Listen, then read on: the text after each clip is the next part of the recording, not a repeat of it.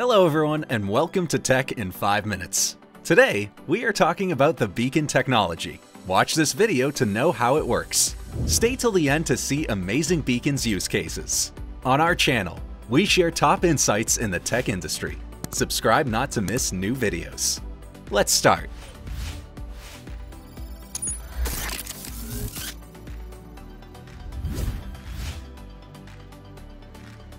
So, what is beacon technology and how does it work? Beacons are low-cost, wireless transmitters that use Bluetooth low-energy technology to transmit signals to other devices nearby.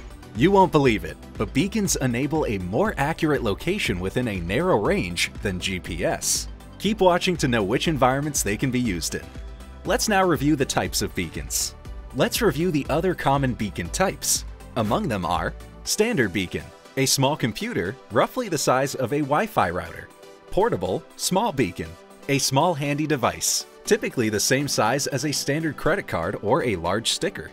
USB beacon, a small portable device, roughly the size of a flash drive. Video beacon, an interface transmitter plugged into the back of a screen to deliver personalized content.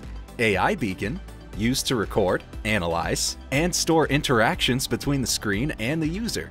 Parent beacon, a large-sized device used to track other beacons, coordinate and store all the data. And finally, dedicated beacon, the most durable type of beacons. They are resistant to extreme environmental conditions. We can also classify beacons by their type of beacon protocol. There are two main types, Ibeacons and Eddystone beacons. Ibeacon is the first beacon protocol in the market created by Apple.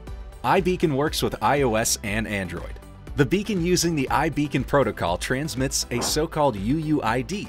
The UUID is a string of 24 numbers, which communicate with an installed mobile app.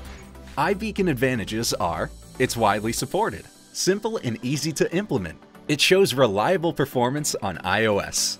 The next type is Eddystone, created by Google. Beacons with support from Eddystone work with both iOS and Android. A single beacon can transmit 1, 2, or all 3 frame types. The 3 frame types are 1. A URL, 2.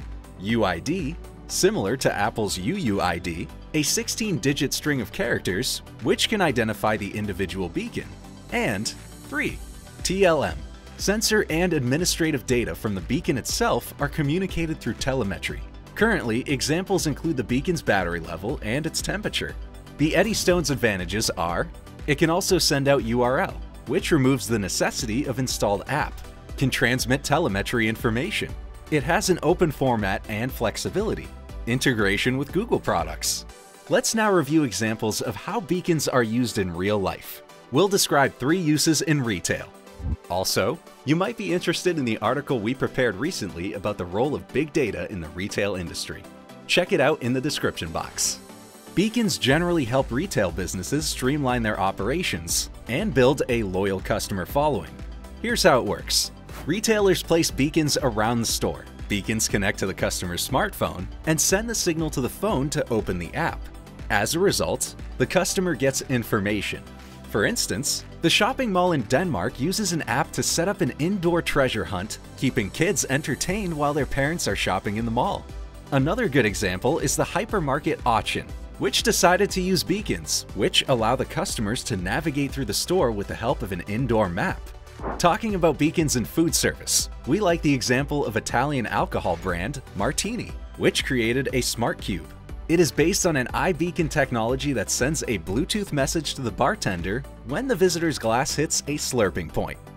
As Eddystone beacons in public facilities, we mention the RailWire project. Google launched it with the purpose to roll out free and high-speed Wi-Fi spots at 100 railway stations across India. Which of the mentioned use cases do you like more? Share your thoughts under the video. Wondering what are the pros and cons of using beacon technology? Among the beacon technology positives, we at Jelvix outline cost efficiency, easy deployment, proximity marketing, reliability, easy implementation. The beacon technology negatives are the following. Users may reject notifications. A mobile app is a must. And creating effective proximity marketing is not easy. However, we believe that it is worth investing in beacons for business needs. Now it's time to give a thumbs up. This video was prepared by the Jelvix team. We provide software development, UI/UX design, QA, and testing services to top brands worldwide. Find our contact details in the description box.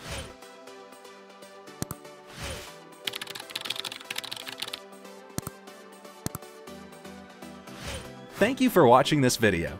We share our own experience on this channel, so make sure to subscribe not to miss a single video. And don't forget to press the bell button. Bye for now.